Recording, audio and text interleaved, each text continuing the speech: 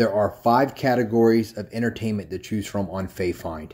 You have movies, TV series, books, video games, and this includes console games, mobile games, and PC games, and podcasts.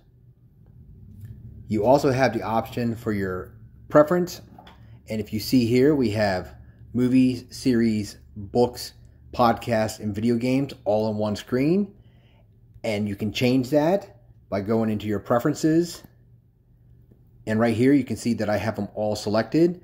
If I would say I'm only interested in movies and series, I unselect anything that I generally am not interested in.